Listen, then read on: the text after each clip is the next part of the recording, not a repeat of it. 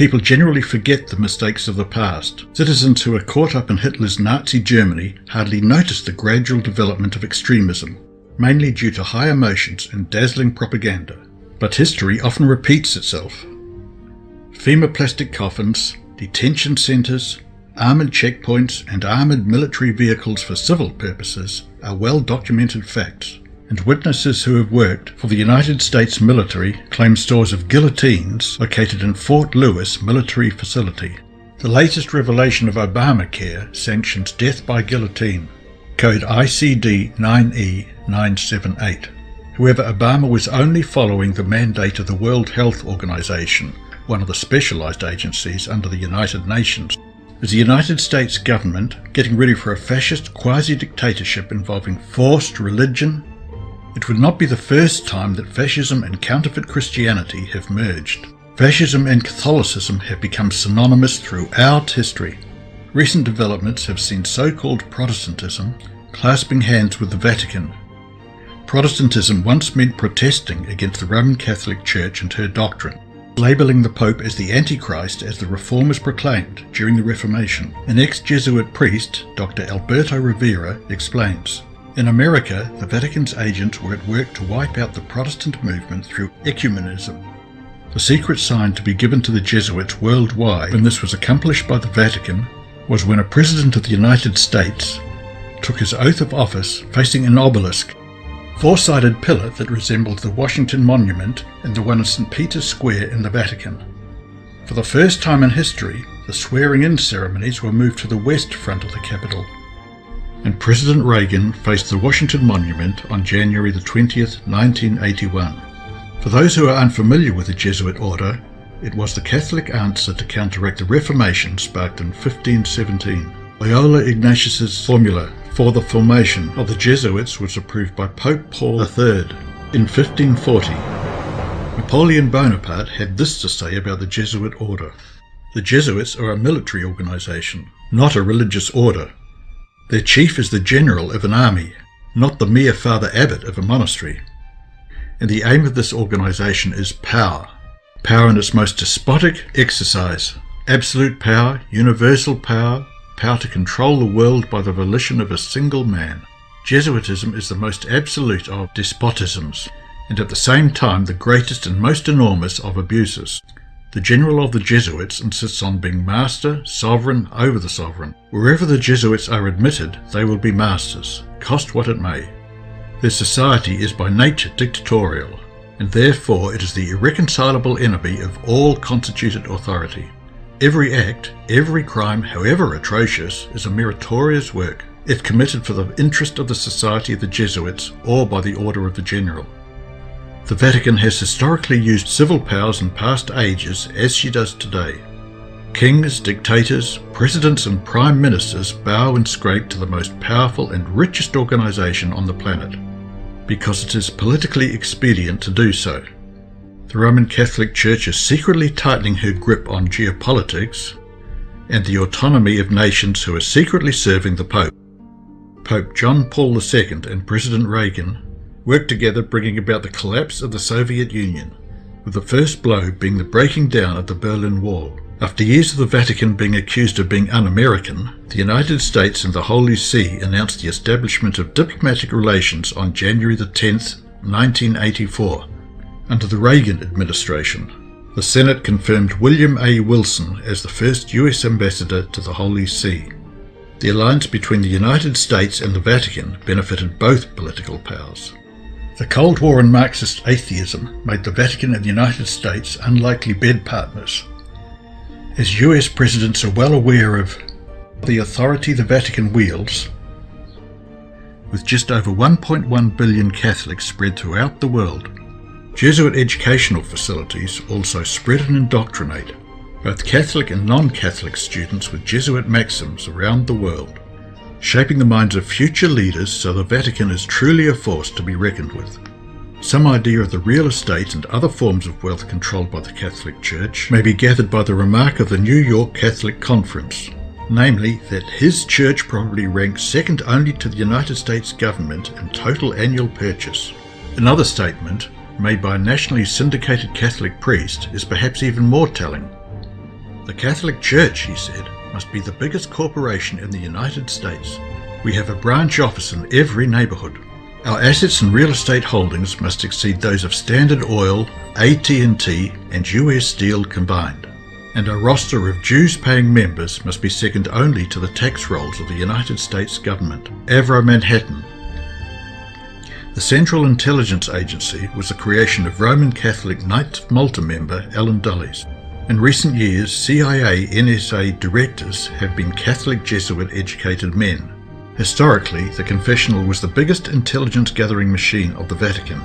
But now electronic surveillance has superseded the confessional as the single most effective tool of modern times, giving the edge on business, politics and religion. A Catholic has first duty to the Pope before loyalty to a king, queen or country. Perhaps this is why many misgivings are expressed about Roman Catholics holding positions that pertain to national security. Furthermore, we declare, we proclaim, we define that it is absolutely necessary for salvation that every human creature be subject to the Roman Pontiff, Pope Boniface. The Roman Catholic Church has always been savvy, influencing armies to do her bidding because wars cost money.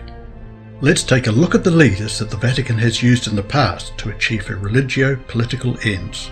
King Clovis I, who united the barbarian tribes that eventually became the Franks, and then enforced the rule of the Roman Catholic Church during the decline of Rome after Emperor Constantine moved the capital of the Roman Empire to Constantinople. King Charlemagne enforced Catholicism and was then crowned emperor by Pope Leo III at Christmas in 800 AD. King Charles IX ordered the St. Bartholomew's Day massacre of the Huguenots, French Calvinist Protestants, beginning on the 23rd of August 1572 in mostly Catholic Paris. King Philip II of Spain ordered the Spanish Armada to invade Protestant England in 1588. Dr. Alberto Rivera, an ex-Jesuit priest, also gives us information on the rise of Adolf Hitler. Another great inquisition was about to begin. Instead of wearing Dominican robes, they were wearing Nazi uniforms. Hitler's brown shirts, called the Nazis, back to the Vatican, used the same tactics of Mussolini beating and bullying opposition into submission, including Roman Catholics. Dr. Alberto Rivera. Hitler's book Mein Kampf was ghost-written by Jesuit priest Father Steinfeld. When it became known that Pope Pius XI supported Hitler, the Roman Catholic vote swept Hitler into power in 1933. Jesuit Father Himmler, an uncle of Heinrich Himmler, was a favourite of Jesuit Father General Count Hulk von Lidakowski. The SS organisation had been constituted by Himmler, according to the principles of the Jesuit order. The regulations and spiritual exercises prescribed by Ignatius Loyola were the model Himmler tried to copy exactly. Himmler's title as Supreme Chief of the SS was to be the equivalent of the Jesuit General. The whole structure was a close imitation of the Catholic Church's hierarchical order. Walter Schellenberg. Munich University was founded with papal approval in 1472 and was previously the University of Ingolstadt. Eventually becoming a stronghold of the Jesuit order, the university also became the centre of the Counter-Reformation. Jesuit Petrus Canisius was the rector of the university. Both Adam Weishaupt, the founder of the Illuminati, and Pope Benedict XVI were educated here. Interesting enough is that Pope Benedict XVI was a member of Hitler Youth. Joseph Mengele was an SS Nazi doctor, who also was educated at the Jesuit-controlled Munich University. Mengele identified himself as a Catholic and assigned himself to Nazi Germany's racial purity project, which reached its climax at Auschwitz. He was called Uncle Mengele by the children whom he handed lollies to. Sadly, they were experimented on a short time later. The inmates who suffered at the hands of Mengele often died from shock and infection. In 1933, communications between the Nazis and the Vatican were welcomed by the Vatican's Secretary of State, Eugenio Cardinal Pacelli, a former papal diplomat to Berlin. During an elaborate ceremony on July the 20th, 1933, a concordant between the Holy See and the German Reich was officially signed and sealed by Vice-Chancellor Franz von Papen and Cardinal Pacelli. Hitler had a dream of a one-world government. Like many other Machiavellian men of past and present times, the Vatican will covertly support anyone whom they think will have a credible chance of unifying the world under one political umbrella so that the Vatican can force their apostate religion on others. The Guardian reported, as well as other sources, collaboration between the Nazis and the Vatican, helping war criminals escape the end of World War II. Dictator of Spain, General Franco, who championed the causes of Catholicism, fighting communism, using torture and execution to crush enemies or dissenters. While many are distracted by the false front of Zionism, the Roman Catholic Church has infiltrated and commandeered the United States without the public being aware. It is obvious that the US Constitution is eroding under the influence of the Jesuits, the crack troops of the Vatican. Breach of Amendment 6. NDAA Indefinite Detention Act without trial is an extension of the Patriot Act. Crafted by Jesuit Georgetown University educated Professor Viet Din. The assassination of foreign nationals, as well as US citizens abroad by predator drones, is also a breach of the Sixth Amendment. Chuck Hagel, Leon Panetta, and Donald Rumsfeld have attended Jesuit universities, and all have held the position of US Secretary of Defense.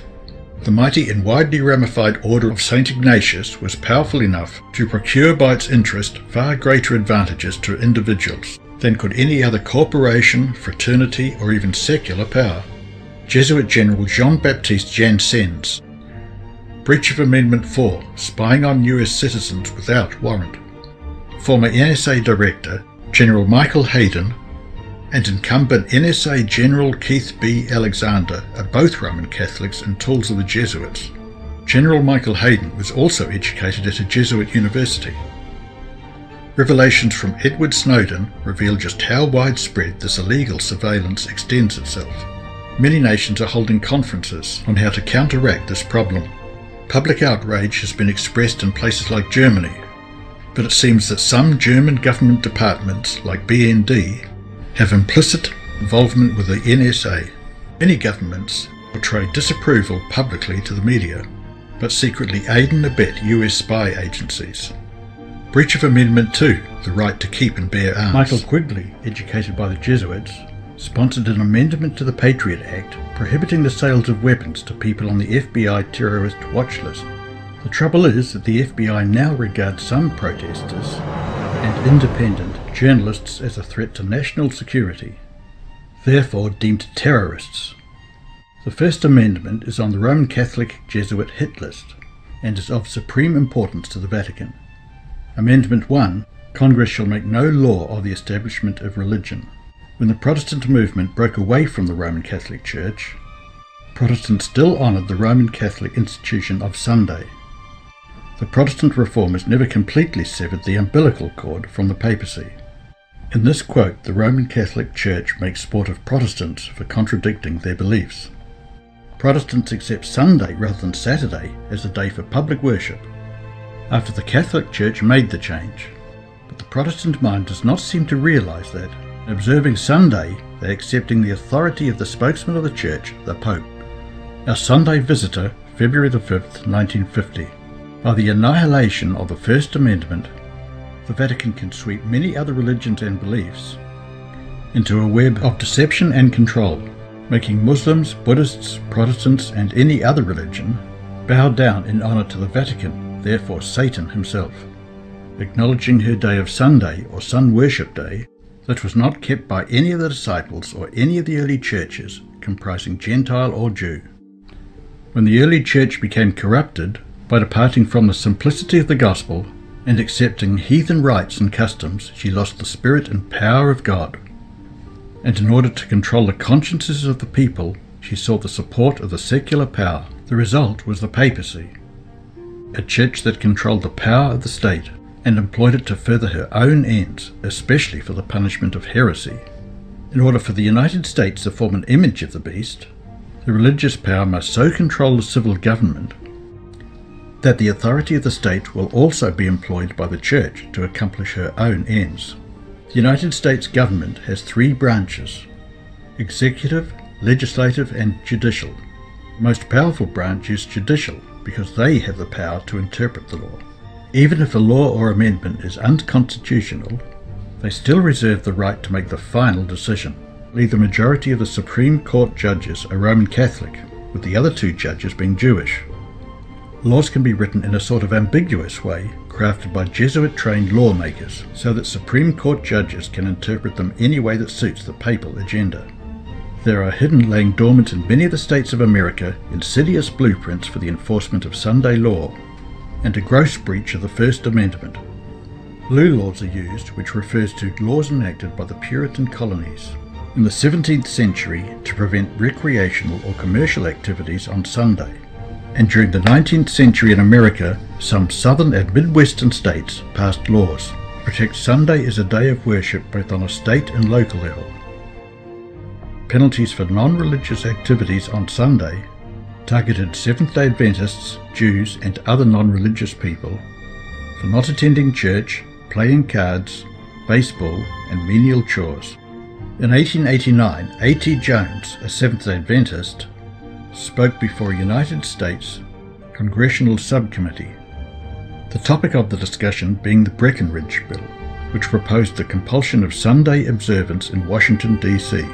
Jones's testimony helped to defeat this bill, and he became known for his abilities in defense of the bill and knowledge regarding freedom of religion. We can see the Jesuits working covertly through the European Sunday Alliance organization to enforce Sunday as a day of rest in the guise of a secular family day. Before 9/11, it was hard to imagine that a government could enforce such laws as warrantless wiretaps on citizens, detention without charge or trial, or assassination of citizens deemed a threat to national security. Is it that hard to imagine a government now enforcing religious observance by fine, imprisonment, and eventually the death penalty? While you're thinking about that question, there are drones circling the skies ready to obliterate anyone the CIA, NSA, or Department of Defense give authorization to kill. There are facilities in the United States that qualify as a quasi-neo-fascist system of dealing with civil unrest by potentially enforcement of tyrannical laws. FEMA, the Federal Emergency Management Agency, sounds eerily similar to the Committee of Public Safety, which beheaded many during the French Revolution. Recent DHS advisors and secretaries like John Brennan and Janet Napolitano are Jesuit-trained. Jesuit education was described by Jesuit General Pedro Urupe in these terms. Jesuit education would consist in the creation of multiplying agents. Lisa Monaco, former prosecutor, was an advisor to FBI Director Robert Mueller and advised the DHS on counter-terrorism during the false flag operation of the Boston bombing. Little do people know that Barack Obama was groomed by the Jesuits and worked in a Christian grassroots organization called the Gamaliel Foundation under the direction of Jesuit priest Gregory Galuzzo, who became his mentor. And does he keep in contact with the organization now? You know, once he became a U.S. Senator, he's very much in demand. So it's only on occasion we get to interact with him. Well, an occasion is fine, isn't it? Once in office, Obama appointed many Jesuit-trained people to key positions of U.S. government. In fact, no other U.S. president in history has appointed as many Jesuit-educated individuals as Obama.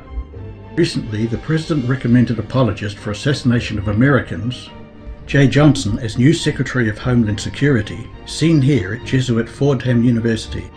Jeh Johnson was appointed General Counsel of the Department of Defense and is considered one of the legal architects of the U.S. military's current counter-terrorism policies. Jeh Johnson is an American civil and trial lawyer, so his legal experience allows him to make the US Constitution a very grey area which only lawyers have the talent to do. Jeh Johnson has made quotes such as, "Belligerents who also happen to be US citizens do not enjoy immunity, where non-citizen belligerents are valid military objectives." So as Jeh Johnson take the position of Secretary of Homeland Security, one must ask exactly what does the DHS have planned for the future, considering his relevant experience.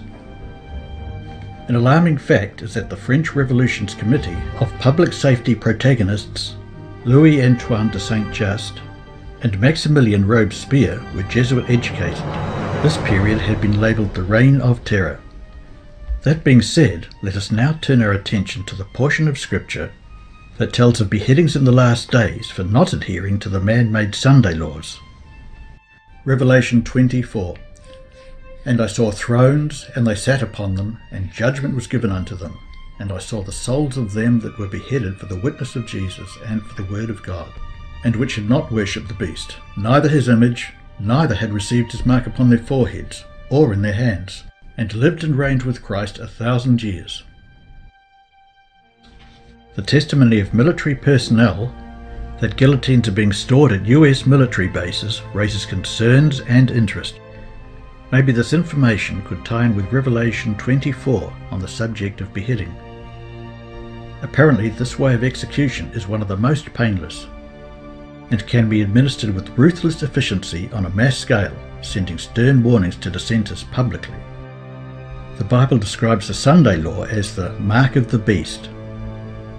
By the Vatican's own admission in the following statement, they admit Sunday has nothing to do with the Word of God and is their own invention. Sunday is our mark of authority. The Church is above the Bible.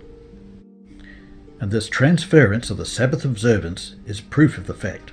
Catholic record. The first observance of Sunday keeping by Christians that history records is in the 4th century, when Constantine issued an edict not requiring its religious observance, but simply abstinence from work, reading, "Let all the judges and people of the town rest, and all various trades be suspended on the venerable day of the sun." Bishop Eusebius of Caesarea claims that Constantine and his army were marching toward Rome when Constantine looked up at the sun and saw a cross, with the Greek words, "In this sign you will conquer." At the time of the issue of this edict, Constantine was a supposed newly converted Christian, but also a sun worshipper. In a shrewd political move to unite Rome, Constantine amalgamated pagan sun worship and Christianity, transferring the Sabbath, Saturday, to sun worship day, Sunday. The organization of this system of worship became what we know today as the Roman Catholic Church. Sun worship can easily be seen here in the monstrance, which carries the consecrated host for adoration. The communion wafer, which represents the body of Christ, is a sun disc-shaped wafer. So the Catholic priest, by supposed sorcery, turns the wafer into the body of Christ. The created creating the Creator? The Roman Catholic Church has a long history of quackery, following the superstitious even to this day. At every turn, you'll see within the Vatican or Catholic churches sunbursts. Neither Christ nor the disciples or the early churches ever mentioned Sunday as holy day. Yet many claim that because Christ rose on Sunday, that this day must be the new Sabbath. But history refutes this argument for the reason that Christian churches kept the Sabbath up until Constantine's edict in 321 AD. And yet some may claim that the Sabbath is exclusively for the Jews, but the Bible puts this claim to rest. Genesis 2:3, "And God blessed the seventh day and sanctified it." This is clearly evidence that Adam and Eve kept the Sabbath. Many today are still confused which is the seventh day of the week.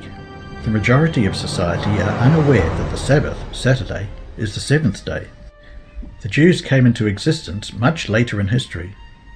Another fact is that the early churches such as in Corinth, Galatia, Thessalonica, Ephesia, Colossae, all kept the biblical Sabbath and were comprised of both Jew and Gentile.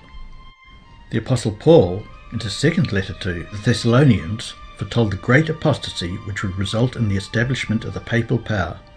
He declared that the day of Christ should not come, except there come a falling away first, and the man of sin be revealed, the son of perdition, who opposeth and exalteth himself above all that is called God, or that is worshipped, so that he as God sitteth in the temple of God, showing himself that he is God. And furthermore, the apostle warns his brethren that the mystery of iniquity doth already work. 2 Thessalonians 2, verses 3, 4 and 7. Even at that early date he saw creeping into the church errors that would prepare the way for the development of the papacy. The United States of America was a Protestant country, as the people who fled Europe were fleeing despotic institutions like the papacy. Historians claim this haughty power killed more than 80 million people for such crimes as owning a Bible or whatever the prelates deemed as heresy. The CIA World Factbook states that only 23.9% of Americans are Catholic. But the US government is mostly either Catholic, Catholic-controlled, or Catholic-educated. So the interest of the Vatican will be paramount in the near future, when Sunday observance shall be enforced by law, and the world shall be enlightened concerning the obligation of the true Sabbath.